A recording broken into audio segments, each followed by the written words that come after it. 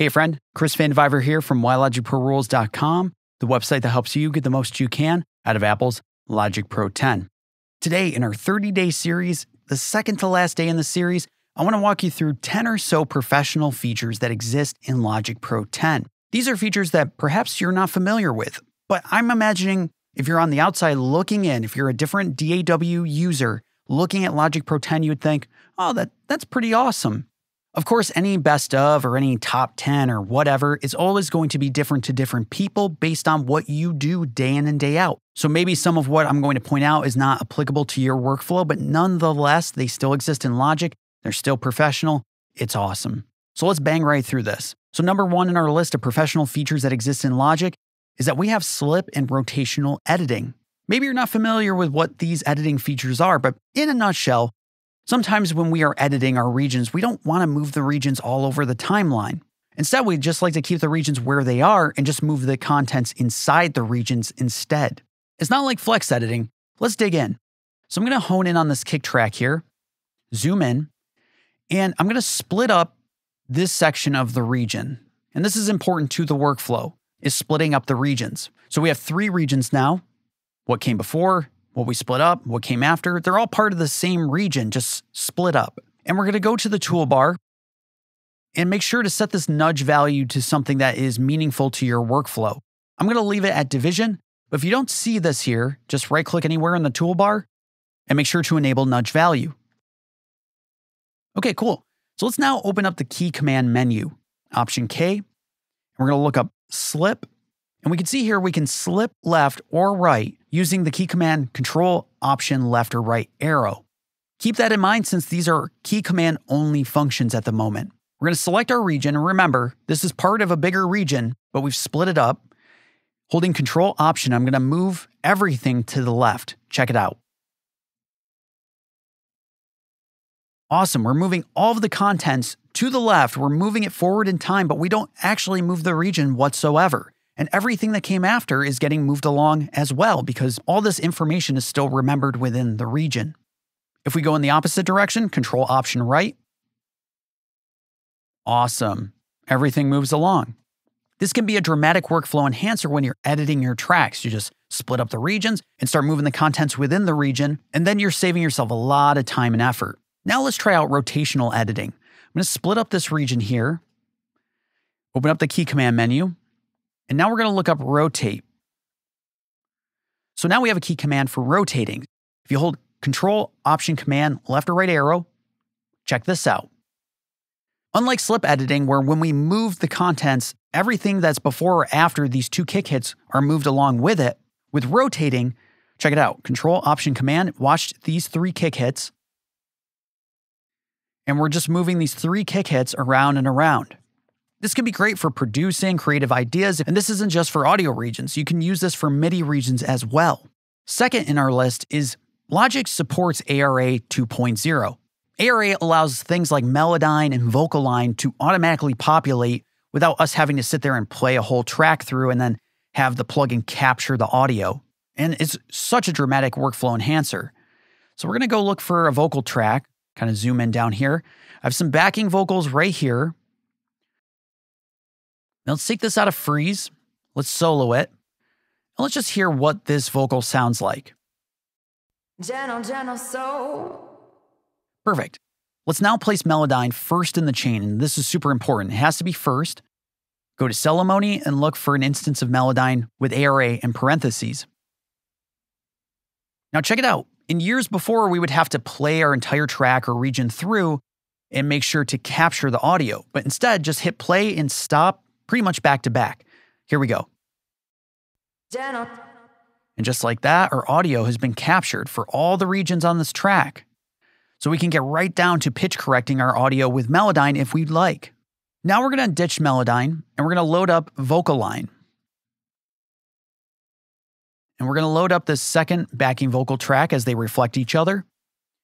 And let's now go and load in the first slot, Synchro Arts, Vocal Line Project. Cool, so a dialog popped up to let us know, make sure to read the instructions. You got to hit play, at least for a brief moment, so these plugins can capture the audio. Be sure to put Vocal Line on this other track. Cool. So now let's select both tracks and hit play. I might experience a system overload. Let's see what happens here. Let's back it up a hair. Cool. Now check it out. We squash this up. We've selected every region on this track. This is an important detail. I'm going to hit Capture Guide for this track.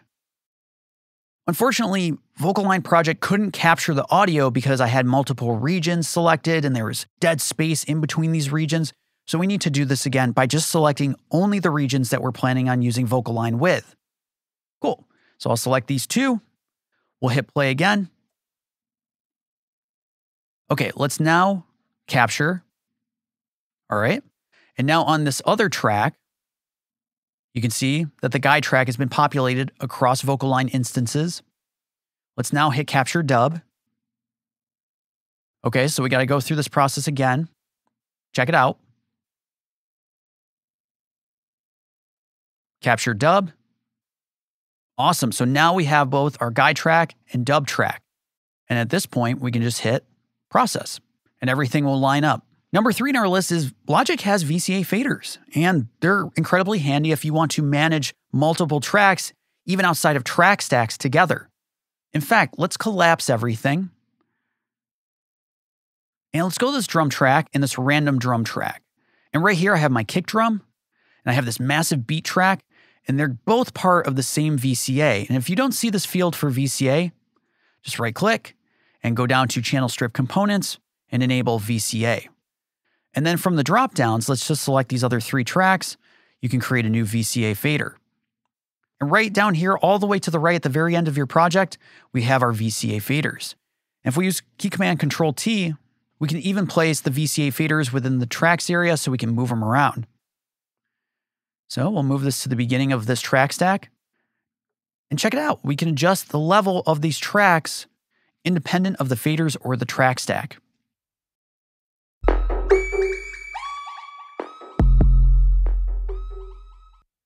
Awesome. Number 4 in our list is that Logic has dual mono capabilities. Basically, you can pull apart your tracks either left or right signals or even mid or side. And this is for any plugin. It doesn't even have to be a Logic plugin. In fact, let's take this massive beat track, or, let's use this COD War track. Take it out of freeze. I'm going to click on the plugin menu, and I'm going to go down to a third-party plugin. We'll just try out Retro Color here, and check it out. We now have both a left or a right signal. And if we solo this, we can process these two sides independent from one another.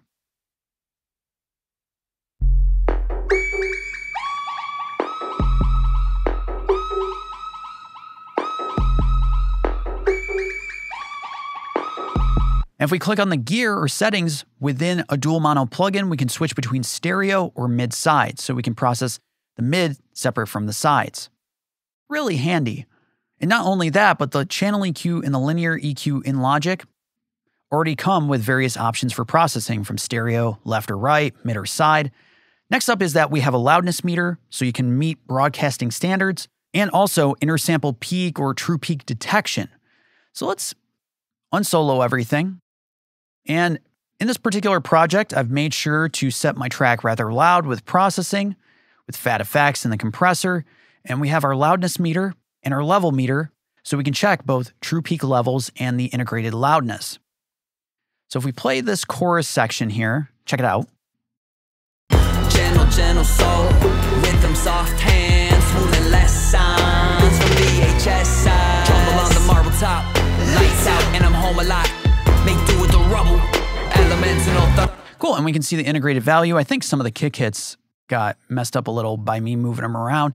But nonetheless, we're able to see the true peak value, which is at -0.1. It's in the safe zone, but it will even demonstrate to us values that go above 0 as well. So let me just push the adaptive limiter loudness to uncomfortable territory so we can see this. Gentle soul, rhythm soft hand. So you can see we're hitting the red, so that means we got to back things off. But we could also turn on true peak detection here, and I'll set this over here so we don't have to listen to that kick drum. Check it out. Make do with the rubble, elements and all thermostat. Gentle soul, rhythm soft hand. And now we've solved our true peak detection issues. And both the adaptive limiter and the regular limiter have this functionality. And our loudness meter is letting us know how we're doing in integrated loudness. Next, I want to demonstrate to you that Logic actually supports surround mixing. And to demonstrate this, let's go right here and set our output to surround. So now things have adapted, probably making a mess of the session, but nonetheless, we now have surround mixing. We have this panner that's adjusted for the 5 different speakers. And of course, you could go to Logic Pro 10 Preferences Audio and I/O assignments if you want to adjust for a 5.1 system or 7.1, or you can see the different options. But now we can pan within this panner. And not only that, if we double click on the panner, we get this much bigger panner so we can adjust the relative left and right, move in and out, and go the whole way around. It's really amazing. And again, I'm just speeding through this because it's a lot to cover, but I just want to point these out so you can dig into them on your own. Next in our list, we not only have undo steps in the tracks area or the different editors, but also we have plugin undos and mixer undos as well. And I dug into this in one of my other videos, which I'll link in this video. But if we go up to edit, go down to undo history, we can see our entire undo history, which I have set to 100 undo steps. And we also have tabs for mixer adjustments. So go to the bottom here. Let's adjust this level right here and mess with the fader here. We can see we made an adjustment in the mixer. If we undo, boom, we've adjusted this fader back to its original position. If we go to the adaptive limiter here, adjust the gain. Once again, exactly the same with plugins. We can undo this step. So undo, perfect. So really anything across Logic is undoable, and you can even omit the plugin undo steps or the mixer undo steps if you'd like. Additionally, we have different list editors for more precise editing, and this could be events, so regions, or markers, which we can see, and we can adjust their positions or their lengths, or tempo, so we can make tempo adjustments and plug them in. If you're working with video, this probably is a tremendous help to be able to specifically edit markers and tempo and events based on different cues. And we can even adjust the time signature as well. I rarely dig into this, but I can definitely see how it would be helpful to others. Next up, I want to open a brand new project, and let's go to the Finder here to my desktop. And I have a project called Thousands, and we're going to open this. And what we're going to open is a project that has both 1,000 audio tracks and 1,000 software instrument tracks loaded up. Now, my MacBook and my iMac definitely could not handle 2,000 tracks, but I just want to demonstrate to you that you can have thousands upon thousands of tracks in your session. And if you go to Apple's webpage for Logic Online, you can have 1,000 external instrument tracks, 1,000 software instrument tracks, 1,000 audio tracks, and 256 buses, tons of plugins. There's a lot of room to be creative, and you're not being held back by Logic. And if we go up to Logic Pro 10, Preferences, Display, and go to Tracks, we can show track or bar number while scrolling. So check this out. As we scroll, all right, now we know where we are in our session. So you know exactly where you are, despite how big your session might get. Now, number 10 on our list, I think is very important, and it's the ability to import project data from other projects into your sessions. I have a whole video that really lays the groundwork for how to do this. But real quick, if we open the project browser, and if we go to all files, and I'm going to navigate to some projects. So we'll go to these mixes, click on this one, click on the project file, and we'll just hit OK. We can now see every track stack, every plugin, all the routing, the type of tracks, and we can place these tracks in our sessions. In fact, let's just delete all of these tracks, and we'll just select this drum track stack, select just a few tracks in it. Let's make sure to include the content of these tracks, the plugins, even any sends, any I/O, and let's just add it to the project. So just hit OK. And just like that, we've loaded this track with the plugins, with everything involved with this track stack. Again, I'll link the other video if you want a deep dive on how to do this for your own projects. But I would say that's a pretty pro feature and a much needed feature for transporting audio files and plugins and routing between projects. And there's really much more beyond that. You can score to video in Logic. You can even edit score and print sheet music for your musicians right from Logic. You don't have to pay for another product like Finale or anything else. In fact, if we open the Apple Loops, drag this right in, and let's open the notation, And boom, we have it right there. And you can add labels and your instruments and all that. But between these 10 or 12 different features, Logic has tons of professional features. And I'm sure you've seen throughout this 30-day video series, Logic has so much available to you for you to use right now. So I hope that was helpful for you. If it was, as always, I highly recommend subscribing to the YouTube channel, Why Logic Pro Rules, or subscribing on the website itself, whylogicprorules.com. Every week I'm posting new videos, new emails, and posts to help you get the most you can out of Apple's Logic Pro 10. Thanks so much, and I'll see you tomorrow in the last day of this series.